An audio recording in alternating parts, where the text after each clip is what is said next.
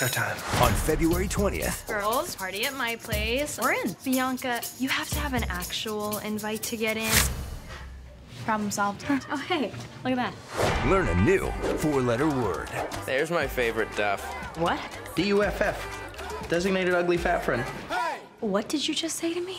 It's not like a big deal. Every group of friends has one. You know, the one who's approachable and easy to talk to. And if you don't know who it is, chances are it's you.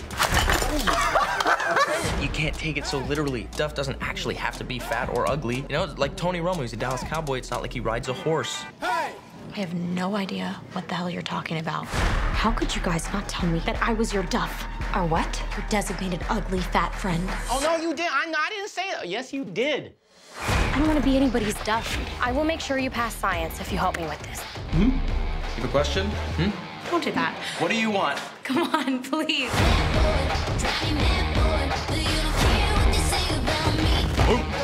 People like you will never matter. Prove her wrong. That's what sucking at life looks like. Yeah, I'm somebody's Duff. So is everybody.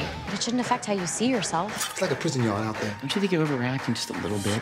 Have you not seen Dateline? Catfish? Pretty Little Liars? The Duff. Believe it or not, I was a Duff. That's crazy because you're so... I know. I mean, look at me. Rated PG-13. In theaters February 20th.